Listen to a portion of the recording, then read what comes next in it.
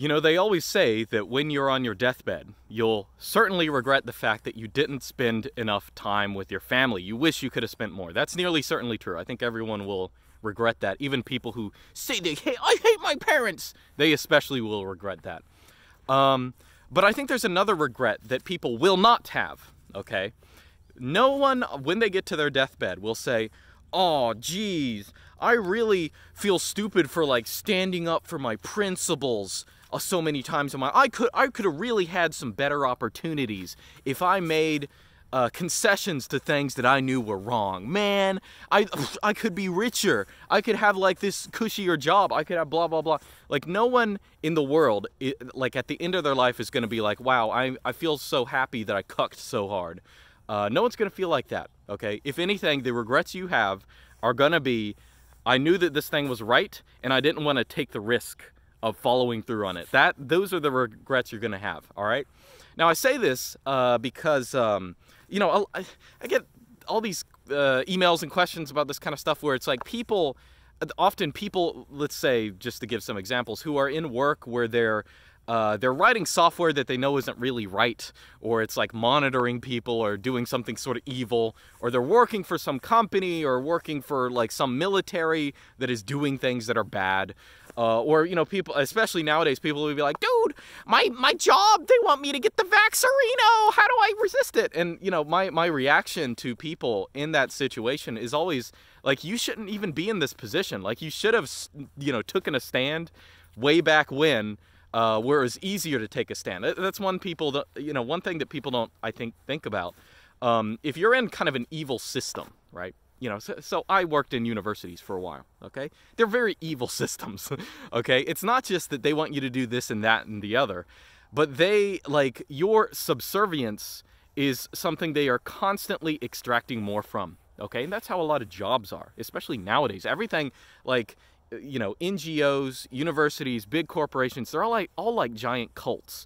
And they're constantly doing absurd things and making you do absurd things to kind of make sure that you are loyal to them, right? That's what a lot of this kind of HR stuff is.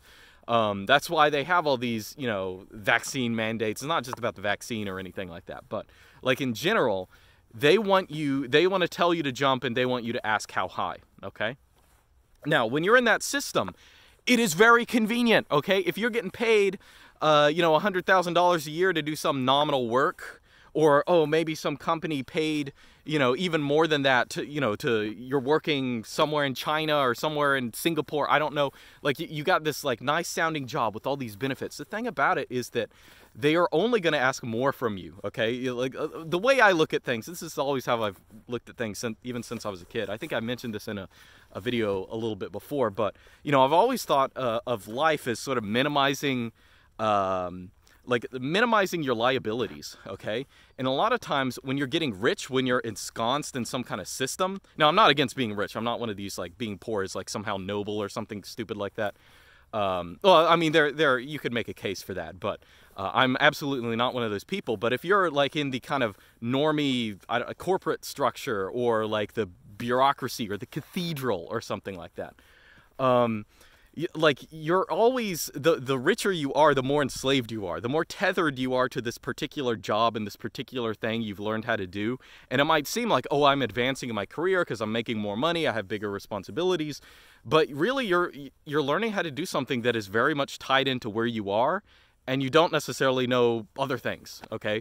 You know, it's especially on my channel when I talk about technology stuff, like, let's say systems administration, which I talk a lot about, okay? You know, how do you maintain a Linux server and do this and that and a whole bunch of stuff on it?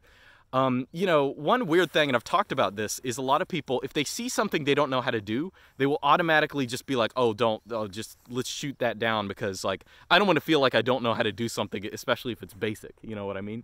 And I've always been the kind of guy, you have to be flexible in terms of what you know. You know, you have to be flexible in what you're willing to learn.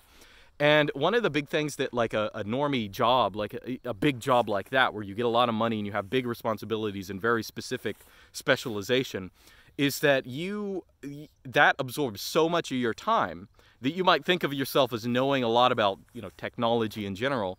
But there are a lot of really basic things that you go without, and you can't really function outside, like you are a piece that has been chiseled precisely for the jigsaw puzzle that you've been placed in, and you don't really fit anywhere else. That's the big problem. So, you know, my view on things is, again, I'm not against making money or anything like that. You should absolutely make lots of money.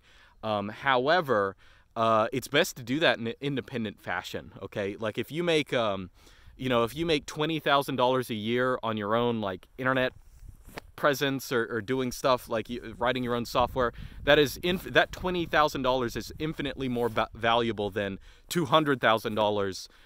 You know, if you're waging for some kind of company, okay, because that $20,000 isn't tethered to anything else. It's not like, oh, I have to, you know, follow through on this or something like that. Now, as I said, you're never gonna regret like not, or you know, following your principles. And you know, I definitely see, you know, I made a bunch of sacrifices many times. Okay, the sun is right in my face. Okay, let's do this. No, okay, I'm trying to get behind a tree. Okay, there we go. You know, my life is like full of you know, sacrifices. That actually sounds a little egocentrical, but what I mean is there have been many times in my life where I've basically left everything, which sounds, you know, actually that sounds a little irresponsible. So we'll go with that. That's more humble, because, oh, well, I'm not, you know, me being a professor, that is a life of like slavery. Okay. Especially nowadays, it's really like humiliating slavery. It's actually, I got a bunch of hilarious stories about that, but that's for another video. But like, I always feel, I've done videos on this before, it's important to be independent, but also most of the time when people email me about like questions like this, oh, my job wants me to do this, my job wants me to freaking take the vax or like bomb Middle Eastern people, I don't know. Like people email me as if it's my fault they're not just like following their principles, you know, like that's the thing to me that's just like, you already know what's right to do. I don't know if you want me to tell you. I think that's stupid. Like I think the concept of you know, self-help is self-refuting, because it's mostly not people self-helping, it's people asking other people what to do. And it's just stupid because most of the time it's just people who are cowardly and don't want to follow their principles. Like they don't want to do what they know is right. You know what I mean? They're too afraid to make those risks. But that actually is why, you know, you know, the thing is, it does require risk-taking. That's why when things bad happen in your life, like when, you know, things at work are bad, there are all these pressures on you, you should always view that as a good thing, because it's encouraging you to make risks with your life. It's encouraging you to say, oh, well, maybe I'll do this because, you know, do something else because it's totally stupid. Oh, my job wants me to get the freaking vax. Okay, well, maybe this is a signal. I mean, if they want you to get some freaking injection, it's only going to get worse. Like the things they're going to demand, they're already requiring you to put something in your body, okay? You have already lost bodily autonomy. So it's just a question of how many other things in the future that we can't even foresee. Like 5 years ago, no one expected this COVID-19 meme of ever happening. But imagine what's going to happen in 5 more years or 10 more years. What are they going to require from you? What kind of hilarious concessions, what kind of hilarious hoops do they want you to jump through? Like a freaking wagey dog. Like that's the thing that, I don't know. So anyway. Yeah, that's the point of the video. I don't know, I talked about different things, but just, like, stand up for yourself. Like, seriously, I'm not going to do it for you. Like, I can't. That would be embarrassing anyway if you had to have someone else. Anyway, that's it.